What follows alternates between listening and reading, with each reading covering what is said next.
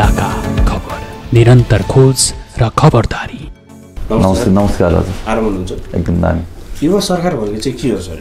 युवा सरकार भनेको चाहिँ 1 वर्षभित्र 10 लाख जनालाई रोजगार दिन्छ। 3 वर्षमा नेपालका सबै ऋण तिरेर 5 वर्षमा शिक्षा स्वास्थ्य न्याय फ्री गरेर 9 वर्षमा संसारकै धनी देश बनाउन आएको युवाहरूको एउटा सरकार हो, जसले चाहिँ जनताको हरेक कुरामा सरकार राख्छ। अहिलेको सरकारले चाहिँ जनताको शिक्षामा, जनताको स्वास्थ्यमा, जनताको खानामा, देशको अवस्थामा, देशको सिमानामा केही पनि नगरेको हुनाले युवा सरकारले देशको सिमानाको सरकार राख्छ, देशका युवाको सरकार राख्छ, रोजगारको सरकार राख्छ, शिक्षा स्वास्थ्य न्यायको सरकार राख्छ, देश बनाउँछ। यही युवा सरकार।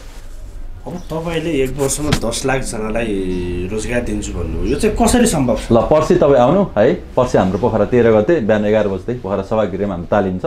प्रत्येक जिल्लामा हामीले 5 जना परिचालक, 5 जनाको अन्डरमा हामीले 40 जना, 40 जनाको अन्डरमा 1 जनाले 200 जनालाई दिन्छ। कृषिमा सम्भव छ, त्योभन्दा धेरै नै सम्भव छ। तपाईँलाई अब त्यो आउनु न, म तपाईँलाई भिडियो प्रेजेन्टेसन सबै देखाउँछु। हामीले दिइ पनि सकेका प्रत्येक जिल्लामा 8045 रोजगार हो। त्यति भएपछि 10 लाख पुग्छ। के छ तालिमभित्र, के पर्छ? स्पेसली हामी चाहिँ कृषिको कामहरू धेरै गर्छौँ। त्योसँगै हामी स्वास्थ्यको पार्टहरू, शिक्षाको पार्टहरू होइन, अनि त्यसरी हाम्रो यो पर्यटनको पार्टहरू, ऊर्जाको पार्टहरू सबै पार्टहरू छ होइन, आइटीको पार्टहरू सबै पार्टहरू छ होइन। त्यसमा अब म्याक्सिमम चाहिँ सबभन्दा धेरै चाहिँ 50% कृषि अनि 10% जति शिक्षा, 10% स्वास्थ्य, 10% आइटी, 10% पर्यटन, 10% आइटी भन्नु अरूमा गरेर हाम्रो चाहिँ खास त्यस खालको रोजगार कार्यक्रम छ। हामी त्यसरी मागी गर्दैछौँ होइन। हामी 28 गते पशुपतिनाथबाट सुरु गरेर हामी देशका सबै स्थानहरूमा गएर र जस्तो नारायणघाटमा हामीले एउटा अर्को विश्व सरकारका लागि, विश्व शान्ति सङ्गठन निर्माणका लागि हामीले कपिलवस्तुमा होइन, कुबेर ब्याङ्कका लागि हामी धनगढीमा, विश्व सर्वोच्च अदालतका लागि हामीले गोर्खामा होइन, अनि त्यसरी त्यसपछि चाहिँ हाम्रो यो पूर्वतिर काशीको किनार, कोशी नदीको किनारमा त्यसका लागि हामीले मागीहरू गर्दैछौँ 1 वर्षभरि होइन। हाम्रो अहिले पनि होइन पञ्चकोट बागलुङमा मागी चलेको छ। अब यसको अलिकति पृथक छ।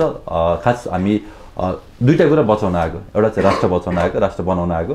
अर्को हाम्रो जुन संस्कार, मौलिक धर्म छ, संस्कार संस्कृति छ, हाम्रो हिन्दू, बुद्ध, किराँत जति पनि छ हाम्रो यो कुराहरू, हाम्रो परम्परा यो बचाउनको लागि हामी आएका हौँ।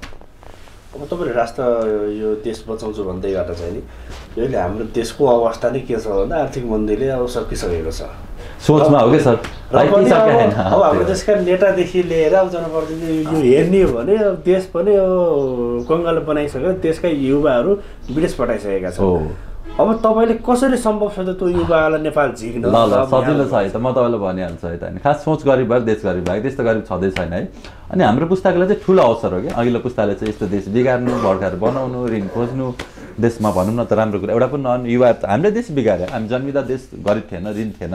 हाम्रो जन्मिँदाखेरि देशमा कोही बेरोजगार थिएन। हामी जन्मिँदाखेरि गाउँबाट युवाहरू बाहिर गएको थिएनन् होइन। हामीले बिगार्यौँ देश, हामी भागेर गयौँ। अब चाहिँ हामी मिलेर होइन संसारबाट फर्केर नेपालमा गाँजा, लोकल रक्सी र साल मात्रै बेच्यो भने प्रत्येक नेपाललाई करोड करोड बाँड्न पुग्छ 1 महिनाभित्र होइन। र नेपालको डाँडा, पानी होइन, नेपालको ढुङ्गा, माटो र यो खानी मात्र बेच्न, हामीलाई जडीबुटी मात्र बेच्न दियो भने प्रत्येक नेपालले अरब अरब बाँड्न पुग्छ। तपाईँलाई अब के कुरा गर्नु र? हिरा खानी, सुन खानी, तपाईँलाई तामा खानी। तपाईँ कालीगण्डकै किनारमा हामी बसिरहेको छौँ। यहाँ बागलुङ जिल्लामा छौँ। हामीले नचिने हो नि त होइन। पर्वत जिल्ला, बागलुङ जिल्ला, यो जिल्ला भनेको त हिमालय पर्वतको जिल्लाहरू हो नि त होइन।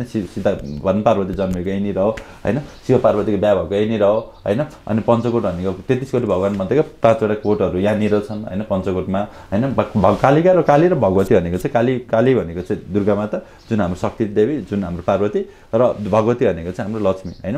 उहाँहरूको यही छ स्थान। उहाँहरू यहीँनिर बस्नुहुन्थ्यो, उहाँहरू यहीँ बसेर चाहिँ योजनाहरू बनाउनुहुन्थ्यो। हामी चाहिँ वैदिक सनातन, वैदिक साम्यवाद, वैदिक सनातन हिन्दू राष्ट्र नेपाल, वैदिक साम्यवादको मेथडबाट यो देशलाई संसारकै सबभन्दा दामी ज्ञान यहीबाट सुरुवात भएको, ध्यान यहीबाट सुरुवात भएको, योग यहीबाट सुरुवात भएको, तपाईँबाट सुरुवात भएको, संसारभरि शान्ति यहीबाट सुरुवात भएको, भाषा यहीबाट सुरुवात भएको, संसार गुरु राष्ट्र हाम्रो देश, ज्ञानभूमि, तपोभूमि, सत्यभूमि, शान्तिभूमि हाम्रो देश होइन। हामीले नचिनेको अब चिन्दैछौँ, चिनाउँदैछौँ। केही गाह्रो छैन सर, काम गरौँ न होइन, गफले त हुँदैन है। आउनुहोस् 13 गते। अनि त्यस हामी देशका हरेक जिल्लामा हामी प्रशिक्षणका लागि हामी आउँदैछौँ, पालिका 7वटा प्रदेशहरूमा।